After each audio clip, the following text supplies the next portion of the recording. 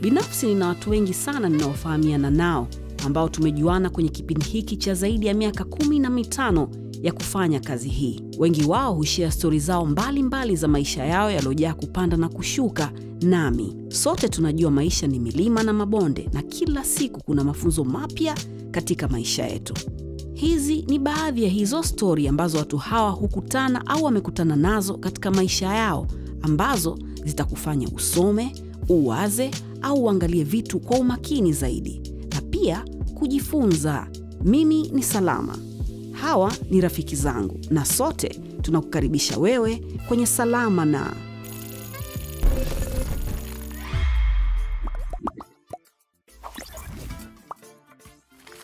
Napenda kuchukua nafasi hii kukusalimia. Asante kwa kujiunga na sisi popote pale ulipo. Hii ni Salama na usually kwenye meza tunamleta mtu ambaye ana story 2-3 za kufanya wewe ujiulize maswali 2-3 kuhusu yeye, au kama ulikuwa na maswali 2-3 kuhusu yeye, basi leo ndo siku ya kupata majibu. Unaweza kutufollow, tuko kwenye social media na tunasikiliza sana maoni yako au kitu chochote ambacho unataka kutuambia ili kitufanye sisi tuwe bora zaidi. Majina yetu huko ni Yaston Town. Tuko kwenye Twitter, Instagram na Facebook. Karibu sana kwenye Salama na Mina. Hujambo? Sijambo, mambo. Nikajua utaniambia cheche. Cheche. Bibi. Asante sana kwa kutukaribisha Salama na sisi tuko tayari. Karibu sana bidada. Ushawahi kujisikia vibaya kwa sababu tu una accent ambayo ni tofauti na watu ambao uko nao? Hapana. Okay. Alafu hawezi kunifanya nijisikie vibaya. Alright. So easy tu yani.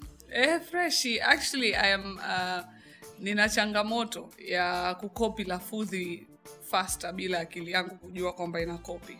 You too, yeah? Yes. Nakumbuka kuna weekend moja nilienda Pemba bwana. By the time naondoka Pemba, mimi na Pemba yani hatuna tofauti. Mimi usifanye hivyo. Within 2 days. Urudi kwenu lazima mamako alinuna sana. Wakati naondoka sasa tulienda naye kwa mama anashangaa, anasema wewe nayo usijifanyishe siku 2 tu umekaa Pemba. It's because I don't know what happens to me, lakini najiona kama nashika lafudhi za watu faster sana. Yeah. Kwa ni nishazoea. Okay. Same, I think. Nadhani ni rahisi sana kwangu hata kucheka. Naweza nikaanza kucheka kama huyo mtu ambaye na spend naye muda. Yani yes, yeah. Na inatokea subconsciously. Yes. Si kwamba unajua mpaka unakuja unajishtukiza nacheka kama nani. Kabisa, yeah. Kabisa. Okay, so karibu sana. Thank you.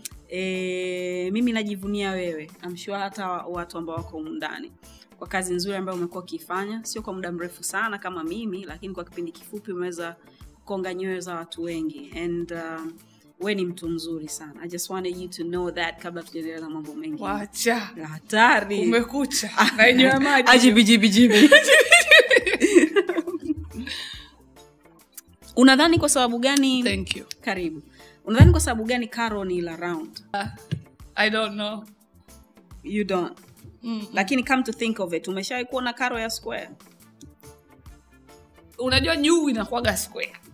Alafu nadhani ukishafungua ndio inakuwa round. Ndio. Kile cha juu kikava kile akiwa hivi. Yani mara chache sana, lakini siku zote Karo linakuwa la round.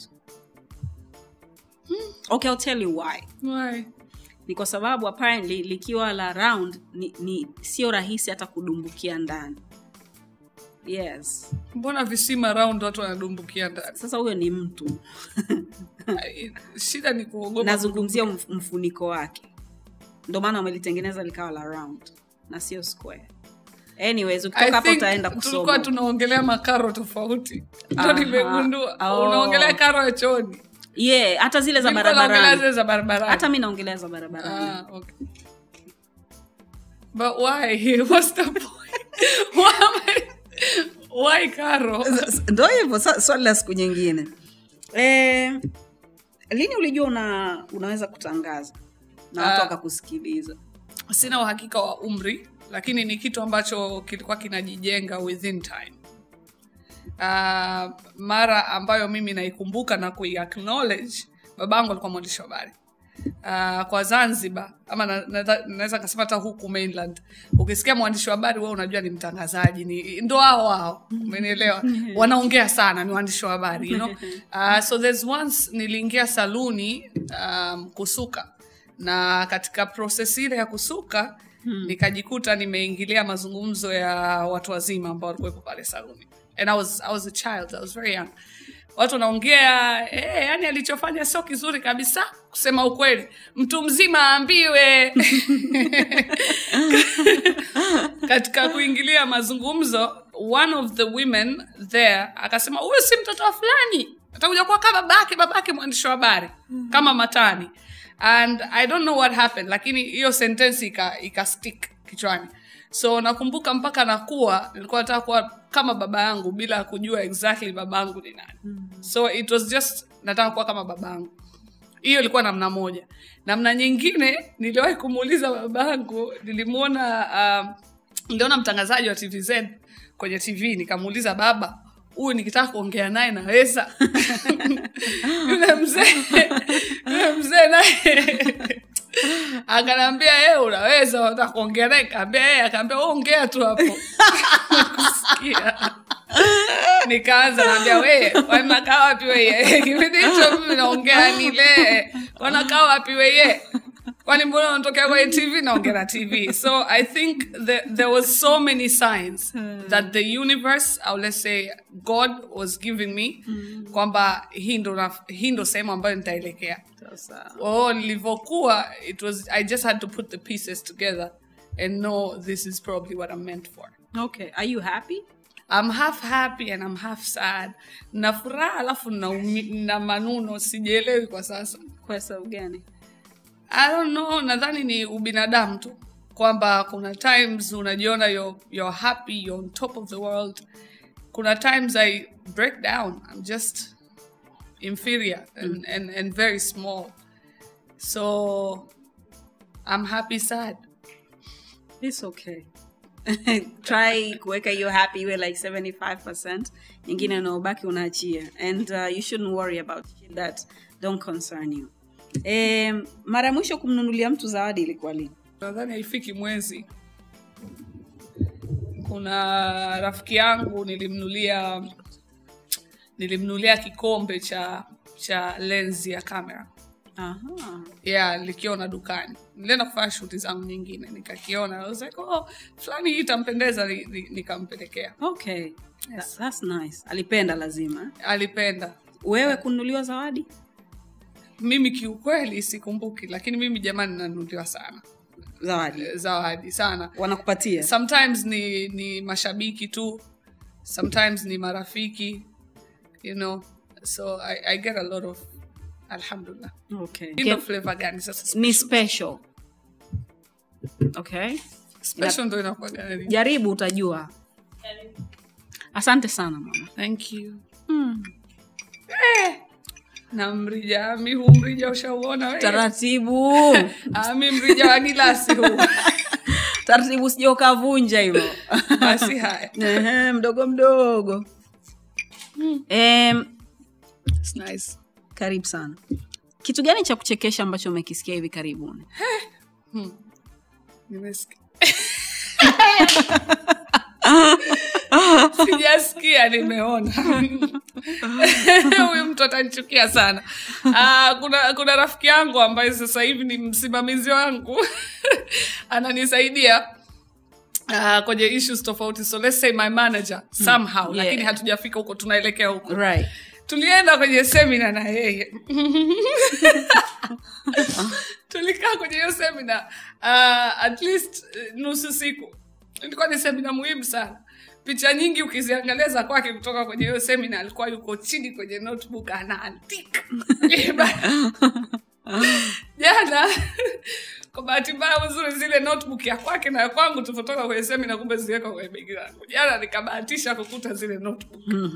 Nikaona ya kwangu, nikaona na ya kwake, nikafungua bwana. Nikakuta ameandika sentence mbili. Ile seminar nusu siku ameandika sentence. Na wakati picha zote yuko busy ameinamia. Sentence ya kwanza, alafu azirelate na tulichokuwa tunasoma. Sentence ya kwanza ameandika watu wanaotengeneza habari ni mamilionea sana. I know it's stupid. Watu nakaje semina nusu siku hapo unaandika sentence ya pili ilikuwa wanaokupenda watakuamini, wasikupenda sijui nini sijui kidogo, alafu ilikuwa serious na ukimwangalia kwa hiyo semina unamwona huyu jamaa anaelewa labda ndo alichoelewa jamani. Una hakika vikusemwa hivyo vitu katika semina? Havijasema, lazimisha visema havijasema. Mmoja akachukua hiyo karatasi kaichana kaitupilia havijasemwa. Anasema walisema watu wanaandaa habari mamilionea kabla hawajasema. Labda ulikuwa chooni Mina. Pengine watakuwa wamesema bwana. Mimi chooni sijaenda. Mimi nimeandika page 6.5. Na nimeondoka pale na my insight najiona nimesoma. Mwamba ana sentence mbili. So that's the last thing that made me laugh. Ukimjua zaidi huyu mtu utaelewa ni mtu wa vituko sana. Kwa hiyo maana ni ilikuwa funny kwa. Yeah. Hopefully amechukua mawili matatu lakini kwa sentence zile.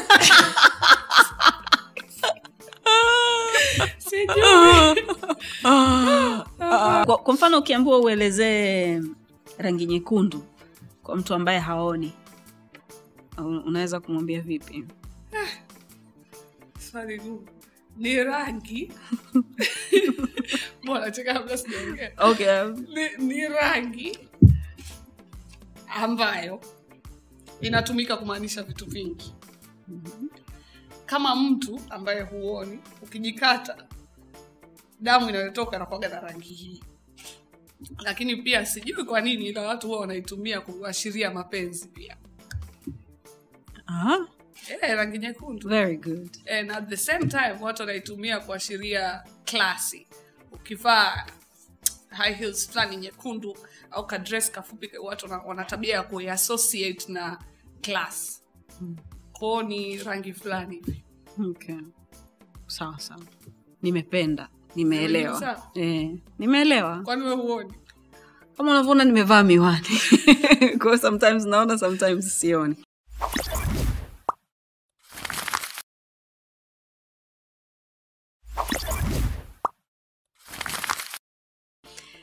Niambie kuhusu baba yako. You hai? Alhamdulillah, namshukuru Mwenyezi Mungu. Ni mtu mzuri sana. Ni mtu ambaye wakati nakuwa stories zake siku zote ni namna ya anapendaga sana kukeep amani. Anaambia chochote kinachotokea usijikute kwenye stage unapigana. Yaani pambana uondoke. Philosophy nyingi ambazo nazijua zinanisaidia kuniendesha kwa maisha yangu ni za kwake. Ni baba ambaye tangu nazaliwa nimemwona akimpiga mtu siku moja. Hajawahi kunipiga mimi, nobody. Amewahi kumpiga kaka yangu na it was funny kwa sababu kipindi hicho tulikuwa watundu, tulikuwa wadogo. Forodhani unajua pale kuna ile miwa, wala watoto wanaokota miwa alijioni. Bana brother yangu siku hiyo kachelewa nyumbani, sijui kaona kama sirudi au vipi sijaelewa. Lakini akaenda pale. So babangu alipata taarifa kwamba kaka yangu siku hizi na yeye anaokota miwa pale kama wale watoto. Basi tukaenda kaanza kuwaita wale watoto. Mimi nilikuwa namcheka, anaita wale watoto anambia, "Murshidi yuko wapi yeye?" Yuko wapi hivi anapokea. Wakamuelekeza yuko pale. Kwenye shughuli zake za kuokota miwa. Anakula maganda ya miwa, Murshid, I'm sorry. Anakula maganda ya fito zile za miwa. So ushatengenezewa juice nini? Ile side ile zinakatwa na zile asitumiki. Kigundo. So babangu alipomkuta kwanza anakula kigundo, akauliza wengine, "Sasa mbona nyie mnakula miwa, huyu mnampa hizi?"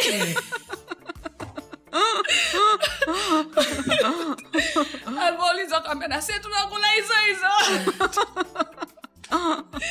So that's the most I've seen my dad angry. He was very angry. Nakumbuka akawa sasa akili namwambia kwamba huyu mtoto lazima nimwadhibu, lakini yeye si mpigaji. Akachukua maganda ya miwa yale anayomenywa yale. Akaanza kumpiga kakaangu kwenye miguu. So kakaangu akata ayumi atikisiki. Kwa hiyo sasa mimi na kakaangu kabidi tumcheke. Namna gani hajui hata kupiga mtoto. And haikuishia vizuri hiyo story. Lakini cha msingi ni kwamba ni mtu humble kivyo vyote vile. Yuko tayari kunielewa. Yani as much as ni ngumu kwake. Ni amechagua kubadilika kwa ajili ya kunifahamu. So I think he's honestly the best dad ever. I like that. I like the last part. Ulisema kwamba ameamua kubadilika kwa ajili yako, cause nimejiongeza tu kwamba maisha ambayo wao walikuwa wanaishi sio ambayo sisi tunaishi sasa hivi. Yeah, but he's good as long as uko kwenye mstari ambao yeye ameuchora na haujaupita. He's good. Yeah. Na akiona una changamoto atasema basi nielekeze nielewe. He wants to kama mzazi wa kawaida anataka akugombeze. Kama ameona umefanya kitu labda umepost picha Instagram hajapenda, anataka anigombeze, lakini before kunigombeza sometimes atapanic atakugombeza. Sometimes before that anakuambia nielekeze nifahamu. So utamuelekeza, naweza nikamwambia baba uko BSS wana stylist wao ndio huyo kanivisha hiyo nguo. Ukishamuelekeza hivyo atajibu basi sawa next time jitahidi, you know. So before haja judge au kukurukia huwa anapenda aelekeze, aelewe the situation. Yeah. Nice. When did you know kwamba sasa hivi nimekuwa? It's a tough question. Lakini nadhani nimewahi kukua mara nyingi kwenye nyanja tofauti. Okay. Every day I grow. Kila ninapohisi nimekuwa nakuwa tena. Na jengine linakuja linanifanya nikue zaidi. But time ambayo nilijiona nimekuwa nahisi nilikuwa nimeanza kuchase ndoto zangu East Africa Television. Kuna kitu kilitokea. Nilikuwa mdogo lakini kuna situation ilitokea. Nakumbuka usiku sana nikakaa nikawaza. It just ring in my head. I said nilipitia wakati mgumu sana. Kitu kilitokea ya. Nikasema hiki ninachopitia leo. Actually ile mindset naifurahia kwa sababu inasaidia mpaka leo. Nikasema hiki kitu ambacho napitia leo, I do not think, sidhani kama kuna kitu ama kuna jaribu kubwa zaidi ambalo litawahi kutokea kwa maisha yangu. Lolote litakalokuja ni dogo juu ya hili. So if I win this, hakuna ambalo sitoshinda. Right now nikirudi nikiangalia kila kitu hakikuwa kikubwa, umeona. Lakini kwa mindset yangu ya kitoto lile lilikuwa jambo kubwa sana kwangu. Kwa kutoka kwenye ile situation nikaamua tu nimekuwa. Na huwezi amini ilikuwa ni situation ndogo, lakini kutoka pale nimekutana na situation ngumu zaidi na zaidi. Lakini kila inayokuja akili inaniambia kubwa zaidi ushalipita. Yote madogo. Lile nakumbuka siku ile ulisema hutakaa ukutwe na challenge, na hiyo siku niliingia Facebook niliandika haya maneno. Nikajiambia yani lile ulijiambia kwamba lime happen, haudhani kama litakuja kubwa zaidi ya hili. Basi alitokuja. Wendo, it's it. So I don't believe, as much as it's childish, it's just in my head. Siamini kama naweza kupitia kitu kikubwa kama kile. Na kama kile niliweza kukikonka ama kukivuka, basi hakuna ambacho siwezi kuvuka. That is the day I grew up. Nice. I like. Unajiona wapi baada ya miaka 5? Baada ya miaka 5 inshallah Mwenyezi Mungu anifikishe zaidi. I really natamani sana kwa international. Amen. Natamani sana kufanya career yangu on an international angle. Natamani kusomea film. Natamani kukuza biashara zangu zaidi na zaidi. Lakini most importantly natamani kuinua familia yangu inshallah. Mtu akisema usimkopeshe hela ndugu yako, umeelewa nini hapo? Yani mimi ndo sasa hivi naelewa hilo kuliko mtu mwingine yote jana ninabii. Okay, nitakupa logic ndogo sana. Nitatolea mfano tu kakaangu ambaye hata haumii. Murshi nitakopesha mara ngapi urudishi? Arudishagi.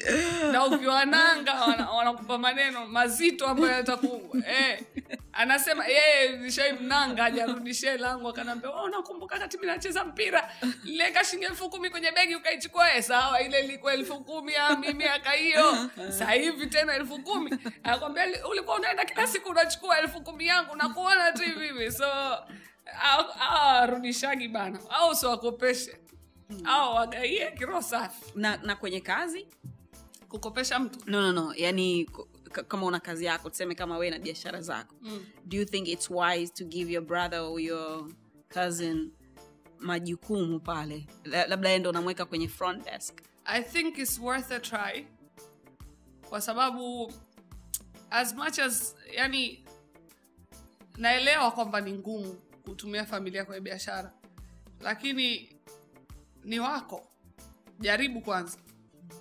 Ni wako yule. So sio wote wataqualify, sio ukoo wako mzima utaqualify kufanya biashara na wewe. Wengine wataqualify unaweza ukawapa mtaji, wengine ukainua kwa namna nyingine. Lakini kama kuna ndugu yangu ambaye ana uwezo mzuri zaidi na ni muaminifu wa kufanya kazi fulani, sidhani kama natakiwa nitafute mtu mwingine nje wakati naweza kumsaidia yeye kwanza.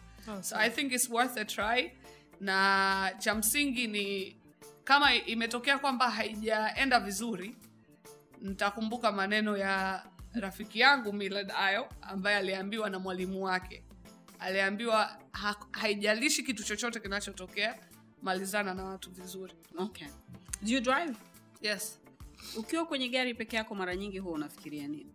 Vitu vingi. Saa nyingine najionaga niko kwenye video za muziki za Marekani. Unbreak my heart. Hizo, umeona? Lakini nafikiria vingi. Sijui sasa hivi siwezi kurecall kitu gani exactly. Ila ni sehemu yako ya kuwaza na kuwazua vitu vyako. Kwa kweli sana. Nahisi nawaza sana nikiwa kwenye gari, yani nakuwa mbali. Naweza kuwa kwenye gari nikatengeneza script kabisa nikamaliza kichwani, nikifika nikaandika tu. It's a place ambayo I don't know how I do it, but then I guess ukiwa mwanamke unaweza kumaliza. Sijui how I do it. Let me not overquote it. But cha msingi ni mawazo na kuwepo na barabarani naona.